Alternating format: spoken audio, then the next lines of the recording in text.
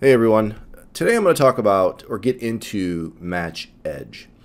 And I do use it, especially when I'm dealing with data that's been translated over and I have to make edits. You saw a prior video with that. And I want to talk about some of the little nuances when you are using it, what it's going to do, so on and so forth. This is just going to be the first of a few videos, otherwise this would be an incredibly long video series. Now, do me one favor and please subscribe to the channel. If you like the video, like it as well. It really helps me out. So what I've done is I've set up a couple of splines and I've shown the control points. So you'll note this is a single segment. Let me go ahead and turn that on just because I can. Another single segment, but notice they are different orders. There's a different amount of math involved. So with that, I'm going to go and make the surface that is going to string through these. And it's just going to be a 4-point surface. So I'll pick endpoint to endpoint, endpoint to endpoint. And that is the surface I'm going to work with. When I go into match, I'm going to go match edge.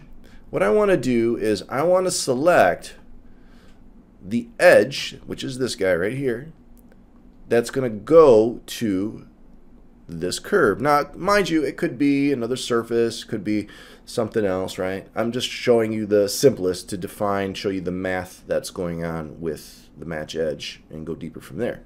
Now, I want to turn on match exact. So what NX does is it automatically generates the poles that it needs to match exactly to this curve. And because those are the poles for the curve, well, the poles of the surface in this case have to match. I'm going to leave at G1 and I'm going to apply. Now I'm going to come in and do the same thing for this side. I want to go from this curve over, or I should say that edge, over to this curve. And what I want you to notice is I'm going to say match exact once again. The surface has changed a little bit.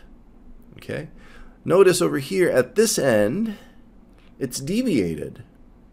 The reason is because at this point I want to match to this curve and I'm saying match exact and I don't have a constraint at the opposite end. Now it says opposite edge constraint G0 and what's happening, as you can see, is it's pulled away.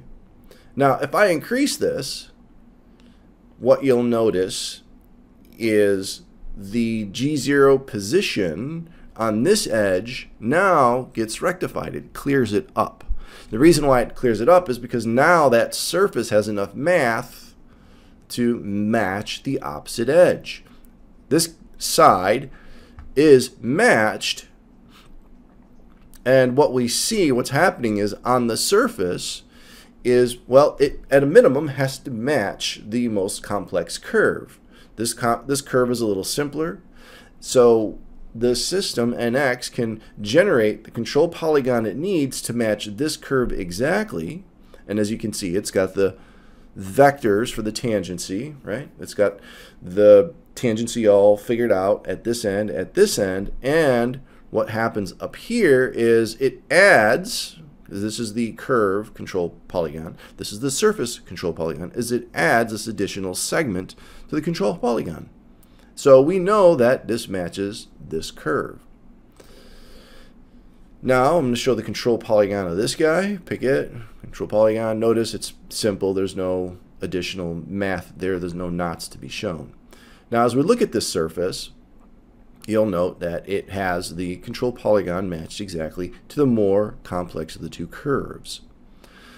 Now, in this case, I matched to the more complex curve first, and then to the simpler curve, and then at the opposite end, I had to tell it to hold it at G0 and then increase the math. What you can do, I'm just going to undo, is I'm going to go back into match. This time I'm going to start out with the simpler side. Okay, actually I want to pick the edge. I want to make sure I get the edge. And then the reference is this curve. And I want to say match exact. And what it does, as you can see, is it matches it again exactly. I'm going to hit apply, and I'm going to pick this to here, making sure match exact is turned on. And I basically get the same result, but I no longer have to worry about increasing the math of the surface or going any deeper to the rest of the menu, unless I need to make changes to the surface, which is going to be shown in later videos. But because this is the more complex curve, I matched to that second. What I end up with is a surface that necessarily has to be more complex in order to match this curve. And because this curve is simpler, that shape is simpler, again, I no longer have to worry about opposite end constraint, increasing the degree or the patches or anything like that, because it can match this exactly. It can stay right where it needs to be because it has the math that it needs, and in fact a little bit more, but it has to be a little bit more because of the additional control point over here. And again, when we look at the control polygon of the surface, let me go like this. Let me just highlight it, change the color. Let's go to dark green, shall we? We can see the control polygon a little bit better. Again, it matches this end perfectly. We have our vectors off of the curve, which is basically the tangent direction. Those are matched. And again, it basically adds in the additional control polygon between these two control points, because these two control points are exerting what they need to exert at this other end to match that surface.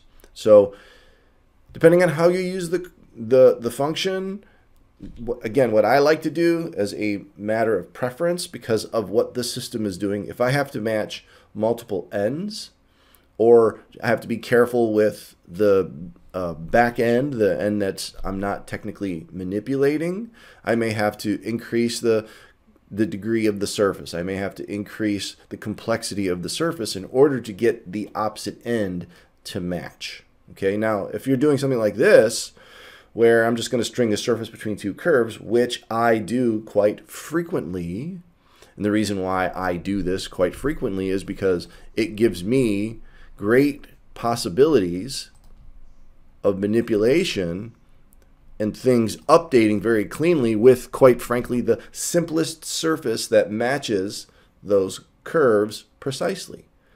So in some instances, I will forego using through curves or one of the mesh surface tools, because this gives me, without much finagling inside of the surface tool, it gives me the simplest surface to attain that shape going to those two curves. So this is something that I do use quite frequently, and use it just like this. It's really powerful. It's very, very, like I said, I'm going to dig a little deeper in following videos about this tool and other things that you can do with it.